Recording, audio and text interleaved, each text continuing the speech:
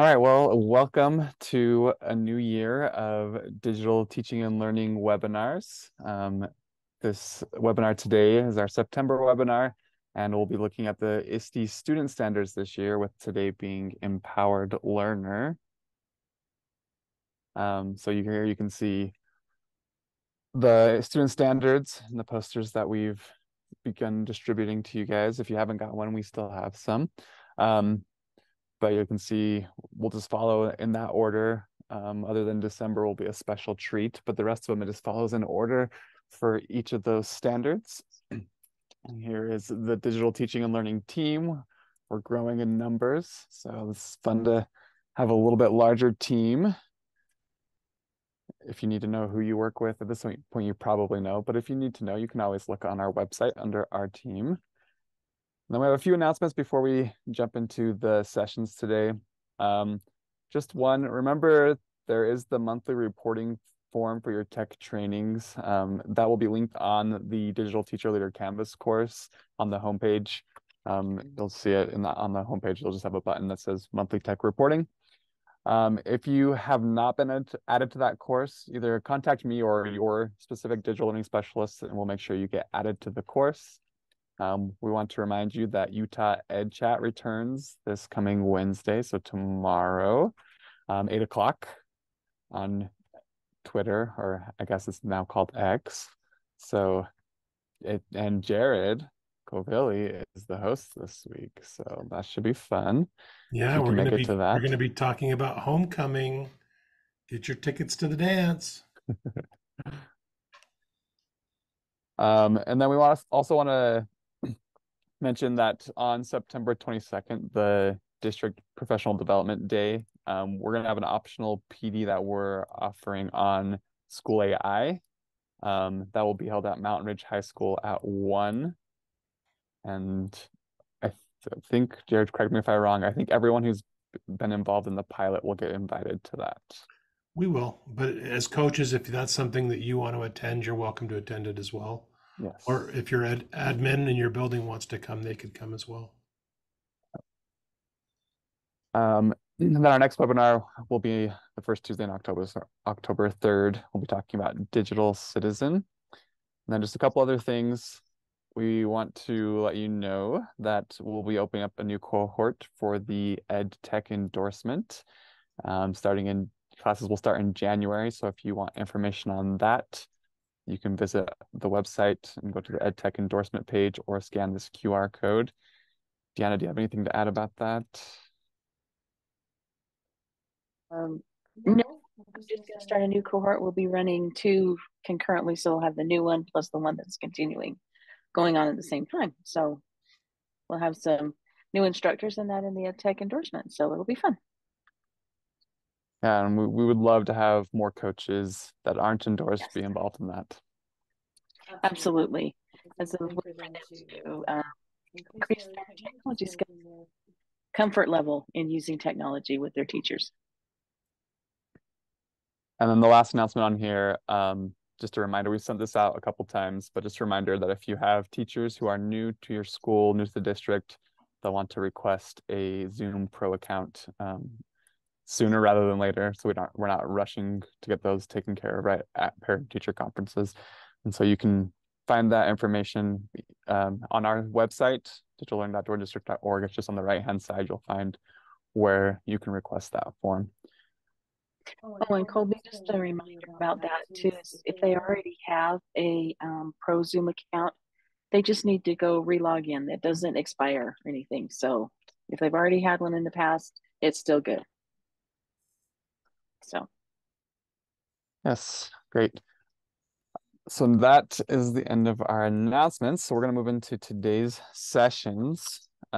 We have two choices like we've done in the past. So if you're new with these webinars, the topic is the same ISTE standard, but then we usually have two kind of separate ways of looking at that standard. So today, Ross will be doing one of them on empowered learning with Canvas. And then Casey will be doing a demo on School AI, empowering learners with School AI. Casey or Ross, do you have anything to add? Any teasers for your session?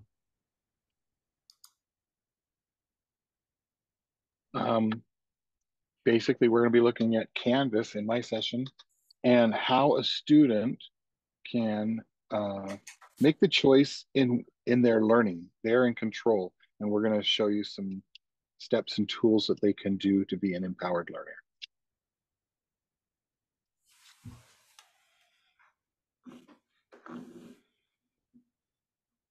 All right. And then Casey, you just said that sounds good. School AI demo, right? Yep. Okay. So we're going to go ahead. Ross just put his link in the chat. If you would like to join Ross to learn about Canvas, go ahead and go to that. You can leave this room and go to that Zoom meeting. And if you would like to stay here for the school AI demo, then you'll just stay right here, and Casey will get started in just a minute.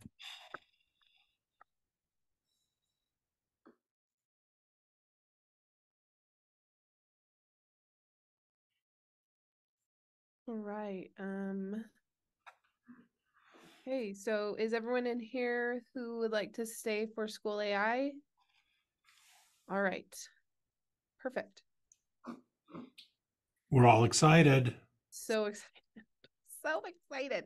Okay, I am going to share my screen really quickly. Amber wants to use this so her kids don't cheat in esports. Perfect. Okay, so I just wanted to give a little bit of background before we dive right into the school AI demo. So I apologize to Krista because I know she's heard some of this. So you can just take it in again. But we're going to go through the background really quick, and then we'll have a lot of time to mess with the tool. So first thing I wanted to talk about is what is AI? So AI, it's artificial intelligence, the ability of a computer to use data to perform tasks. And the crazy thing is the AI has been around for a while. I think a lot of us are like, oh no, new robots that are coming at us. No, it's been there for a while. We're just coming up with new ways and improvements. So another thing that I feel like is a misconception and that teachers kind of panic about is that they're like, AI is going to take my job. It can think better than me. It can do my job better than me, which isn't true. So there are many types. There's these 4 types of AI. So we've got reactive AI that has no memory and it responds to stimuli. So like when you're texting in your phone and it fills it in for you, or Netflix recommendations. Okay, my Netflix knows me very, very well.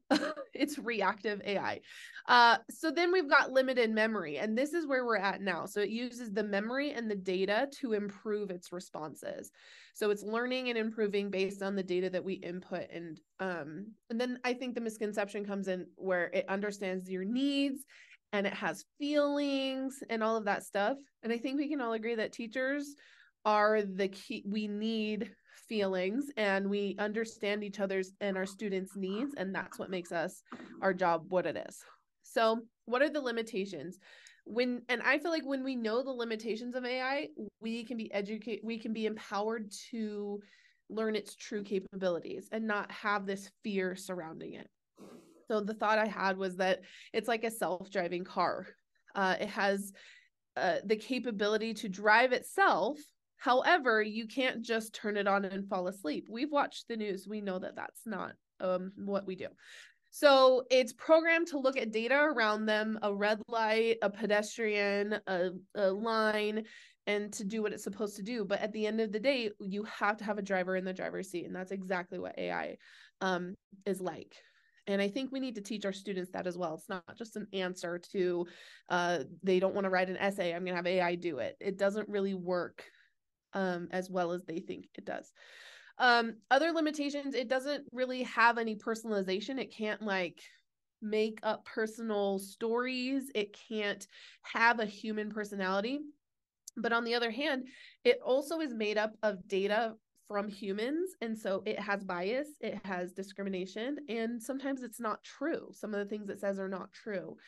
It also has like a lack, just kind of combining those two, a lack of creativity. It doesn't come up with tons of unique things. It only can do what the data puts together that it can do.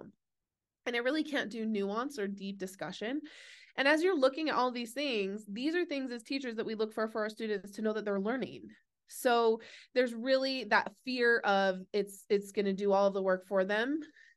In reality, it really can't if we are looking for the right things. So, but what AI can do is it generates quick results. As you can see here, what it can and cannot do. It finds logical solutions. It helps us find errors. It makes decisions based on criteria. And so what we can see is that there's a lot of ways that it can help. So why are we even talking about this as educators? So the reality is that AI is our reality, and that it is going to be a part of our existence and our students' existence and what they do throughout their lives. I read somewhere that 65% of the jobs that our students will have when they graduate aren't even invented yet. And I'm sure that AI is a huge part of that. And so it's our responsibility as educators to help our students be prepared for that. So we teach them, like when a new playground is installed in my elementary world, we would get a playground. We would walk those kids out there and be like, you don't climb up the slide. This is how you swing. This is how you go across the monkey bars. And the same goes for any other equipment we use in our education, an encyclopedia, an iPad, a Chromebook. We have to teach them how to use it. And it is a tool to help us learn better. And so that's what we need to view AI as we go into, and as it is brought into our classrooms. Just some quick things. I'm going to give you the link to this presentation in the chat, but there's some things that I would love for you to think about, discuss with your, excuse me, discuss with your teams.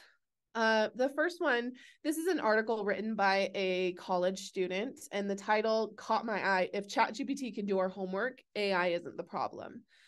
And so be thinking about with, your leadership teams, how homework, we need to reevaluate what we're doing and our teaching practice.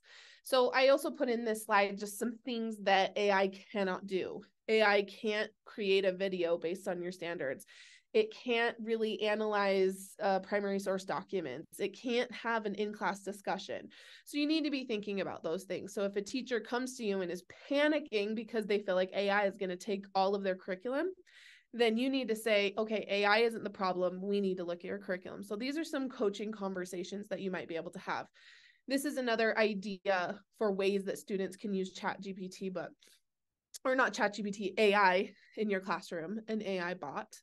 And finally, this is another one to think about.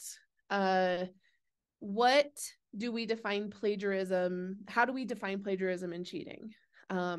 We did, our esteemed boss, Jared, was on a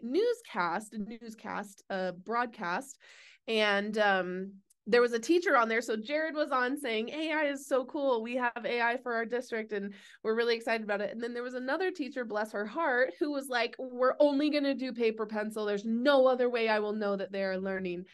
And I thought that was just a little bit sad and her reasoning was she didn't know if they were cheating. But with AI coming onto the stage, we need to think, okay, I really liked looking at the middle. Student wrote the main ideas and AI generated a draft and they worked on it. So just discuss with your teams, especially if you're in that secondary situation. So to get to the fun part, how can AI support teachers in their classroom right now with the tools that Jordan District is going to give you? So this is my favorite study I like to use when we talk about AI. Teachers work about 50 hours a week, and I think that's on average. So there's a lot of us are working a lot longer than that. And the shocking part, though, was that they're spending less than half of that time in direct interaction with their students. And so that doesn't mean we're not doing our job. That just means that half of our time is being used on those executive things, those emails, the planning, the grading, all of those things, the professional development, administrative tasks. And so the thought is, how can we take some of that and give it back to our kids? How can we use our time a little bit more effectively?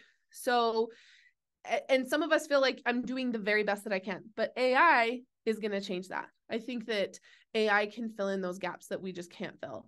So AI can write emails, write assessments, plan lessons, plan interventions. That one was a huge one for me because sometimes we're just tapped out. Like as a teacher, you are just fully tapped out. You're like, I cannot plan another small group. I plan 17 a day. And so we are only capable of so much.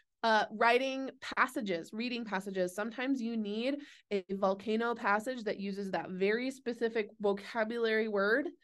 And you spent hours on Google looking for a passage that could work. AI can just write it right for you. Book lists, a project based on a standard, rubrics, leveling a passage that you find. You could say, okay, I found this Time magazine thing, not the level I need. It can level it for you. So I don't even know if we are fully, we can even think of all the capabilities of AI, but these are some ideas that I had. So what we're going to do is I am going to send you here. I'm just going to stop sharing really quick.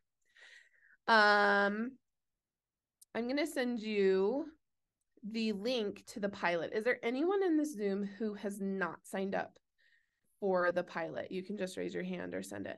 Okay, so I'm going to just send that pilot link in the chat, and it's probably going to take some time, so you can just kind of observe while I go through School AI, but that you should be able to get on soon and look at what is available. So we are in this pilot right now. I'll get everybody in. Oh, go ahead, Jared. What'd you say? I said, I'll make sure everybody who wants to gets in. Oh, perfect. So Jared's making sure everyone's in. So this is what it looks like. School AI is basically using that open AI, that big scary data AI thing, and narrowing it down and becoming a filter, so to speak, for safe use in our schools.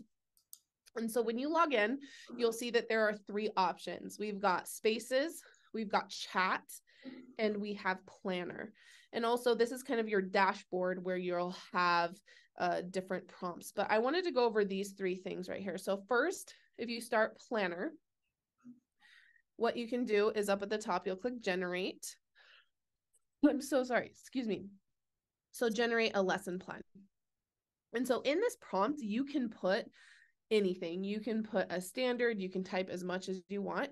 But what I'll do for now is I'll do nouns, verbs, and adjectives. And I'll do that for a 5th grade level. And we'll generate that lesson plan. And what is really amazing is that it will generate different parts of a lesson plan. So it has a summary. It'll give you learning outcomes. And I find that the learning outcomes are leveled really well. As you can see, identify nouns and verbs. And then by the end, they're creating a short story with nouns, verbs, and adjectives. It also gives you the time in the corner. And what you can do with your teachers is also remind them, just like you would with a student, that this is not a print and go and be done. We are professionals and we need to look through this with the lens of, is this really going to match what I want my students to do? So then it goes into the description and introduction, and it has all of these really great just activities, like ask students to brainstorm each category. And then you have an activity, put them in small groups. So a lot of this is research based. It provide feedback and clarification, challenge, have students write their own sentence. And then it goes through every single part of this lesson. And I don't know. And then it also gives a little like AI image at the end, and they said they're working on it. I don't know. I don't know if this image is like the one I would use, but they give a little one at the end. And so once you've generated that plan, you've looked through it. It's definitely a starting point. And it is stored right here in your lesson plans. And you can share them, you can delete them. Here's another lesson that I made, and it's just kind of the same things. One, I wanted to point out with this one that there's a jigsaw activity in there, and I prompted it to do that. I said, give me research-based engagement activities for that. Cooperative learning, I can see this really being used for a teacher who's struggling, you know, to do multiple activities in a lesson. I know that we have in our buildings coaching opportunities for teachers who kind of just do some direct instruction and then independent work. I think this could really inspire a teacher and empower them to do a little bit more with their lessons. So that is Planner. Does anyone have any questions about Planner or want to see anything specific? Perfect. Okay. So then the next one is Chat. So this is the one where it's like the world is your oyster. Like there are so many things that you can do with it. So you can see, like, I've had all of these on here. Explain it like I'm 5, prepare an icebreaker, build a behavior plan. Let's see. You can also have it do your weekly emails. Hey, Casey. Yeah. It's also really good if like you're struggling on how to like start or have a conversation with a parent about behavior or concerns you're seeing. I've like typed in my concerns and it's helped start filtering it out, so it's easier to start that, because that's sometimes the hardest thing to do, is where to go. Yeah. So you that's something that you've used it for this year. Krista, is that something you've used this Sorry, year? yes. I forgot I was muted. Yes. You were like, I have to think about that one. No. So yeah, let's even look what it would say. Like, help me start a conversation with a parent about their student who is struggling to stay in their seat and is disruptive. The other thing is, you might be thinking, okay, well, what about like data privacy and stuff like that? Everything follows the guidelines of data privacy. As you can see, let's partner to support so-and-so's learning experience, which I love. That's just a great email. I hope this message finds you well. I'm reaching out to discuss something I've noticed. We look forward to hearing from you. I know that I chatted with someone who uses this to kind of write their emails to their boss as well, like to a principal or to like a professor. This could be really helpful. That's a really good example, Krista. Thank you. You'd never do that, right, Casey? No, I sometimes, I don't know. The last thing I wanted to show you is Spaces, which I think is what sets School AI apart and is so fun. So Spaces is where students are on the AI. Currently, our students cannot take part in this right now if you're part of the pilot program, but we'll keep you guys updated on if that is a possibility. So I wanted to show you what it looks like from the teacher side, and then I'm going to send you a link, and we're going to be participants. You guys are going to be participants in a Spaces. So if you click here, you'll see here's my active sessions. And here are some examples. So Sidekick is where students can go in and just talk to a bot about whatever. And of course, you have access to all of their chats. They have a system where if they ask for certain things, it'll say no, and you can see that. We've got Pulse, which is an exit ticket, and Pulse, a bell ringer. So like an intro to a lesson, outro to a lesson. And then they have these spaces that are specific to standards, which is so cool. And there are a lot of spaces that are being developed right now by teachers. This one is really cool, the Battle of Yorktown. I definitely encourage you to go try it. It talks about, different parts, and I don't know, solar system is a 6th grade, and also languages. Like if you're learning Spanish, you can go in there and talk about that. You can also request one. But I wanted to show you the Pulse, because Pulse gives you data. So we'll open this up, and I had Tracy get on, and what I wanted to do was do the nouns, verbs, and adjectives like I showed you with that lesson plan. And so Tracy, she did such a good job. So AI said, hey, how are you doing? Are you feeling ready for class? Which I think is a really fun introduction. So we're going to be talking about nouns, verbs, and adjectives. Do you already know about these parts? You can kind of tell like it's an introduction. It's before you've done your direct instruction. And then that's absolutely right. Nouns are words that are that name people, places, and things. And so she was giving all of the right answers. And you can see right here that she was getting greens. And she has a little smiley face emoji because that tells me that I know that she knows what we're talking about. And that data is really valuable before I go into a lesson. So we're going to invite. I'm so excited. I'll even stop sharing so you guys can just get a full view of what we're doing. So while you guys open up into that bell ringer, Elena said, do all teachers already have access? They can using that extended pilot. And so on our website, which I'll show at the end, there's a link to a form and they can sign up to get into the pilot. And one more question. Yeah. If the teacher is enrolled, what is the way to enroll students and create the classroom or like? So we don't have that yet just because that feature isn't open. But Jared, do you have more information on how students would log in? It's just from my understanding, it's just the link like I sent in the chat. Is that correct? Yeah, currently there's just two ways to log in as a student because they wouldn't necessarily have an account. They'd just be using your account. Here's what I mean when I say that. When you create a space, it's designed for guest access, so they don't have to have an account. So that's how they could go in and perform the assessment.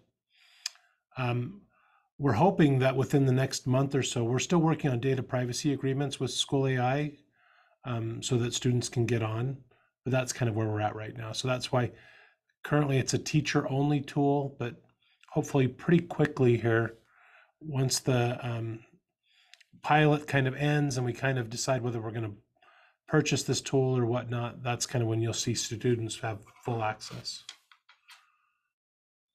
Perfect. Thanks, Jared.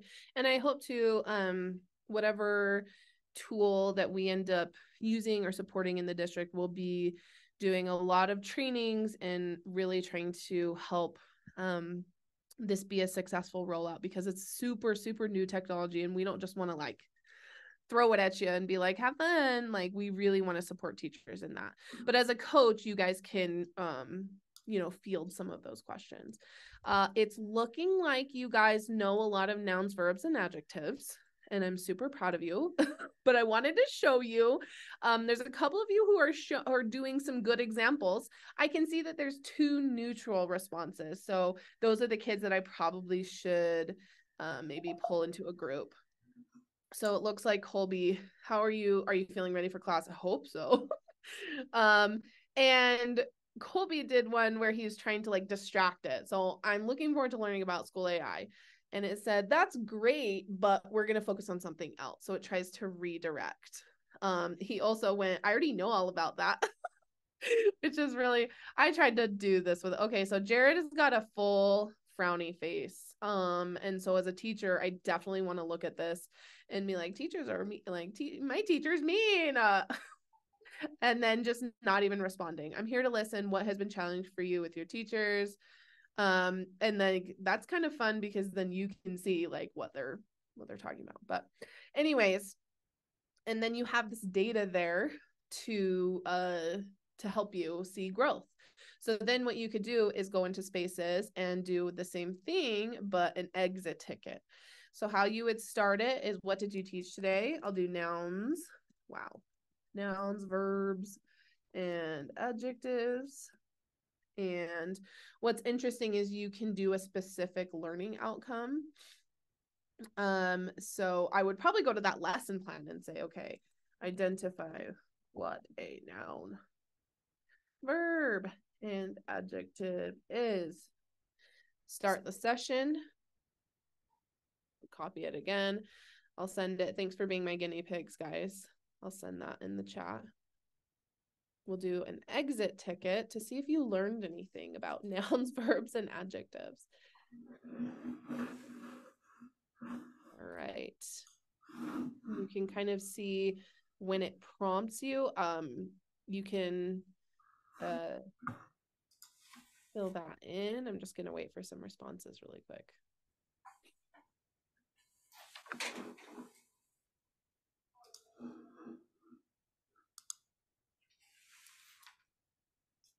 All right. Oh, we've got some negative. We did not have as many learners and positive outcomes as we. Kelly goes, I didn't know that they were so dumb. See, and like I immediately got a red and was like, okay, we need to figure that out. And I'm sure that there's going to be more features, like you can have them stop the chat. And it also took a minute to like chat with them about it and say, okay, well, maybe I'm going to try and reteach you. So this could be a really great tool there. I learned something new today. And then you have, again, that data to see who's negative, neutral, and positive. And that could help you with small groups, different things like that.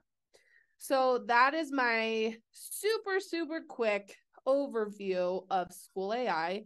And I think what our teachers can really start looking at and what can be a really, really awesome coaching opportunity is to use this as a tool to help them do specific things that they're struggling with that planner and with that, they call it a co-teacher, this co-teacher chat, design habits and class culture, brainstorm icebreakers, different things like that. So I'll just open it up. Does anyone have any questions, or are we all just kind of like, and we're gonna go mess with it and think about it later? There will be more to come for sure. I was gonna say another thing, if you have teachers that are on it, they're really good to get you going with donors choose, like helping you find that right language and the verbiage to write a donors choose grant. I did not even think about that. I'm like triggered by having to write those grants, like to word those things the way that they're supposed to. Oh man, that's a good idea. I also was thinking of like projects. Like sometimes I'm like, okay, I need to do like some sort of a fun project or activity and I just can't think of anything. Can do that as well. Yeah, we had a teacher who struggled to find enough of information and materials to teach one of her social studies lessons, and she used School AI to help her out with that. Yeah, there's been a lot of like roadblock lessons where I'm just like, I'm not finding exactly what I need. And I dig through the internet, dig through Teachers Pay Teachers, and I cannot find it. AI can make it. I think that's such a good idea. Also rubrics too. Like I was talking to a teacher who was making a rubric with WIDA inclusive language. And those things that would just take us forever to make sure that we're doing correctly, it can at least give us a start.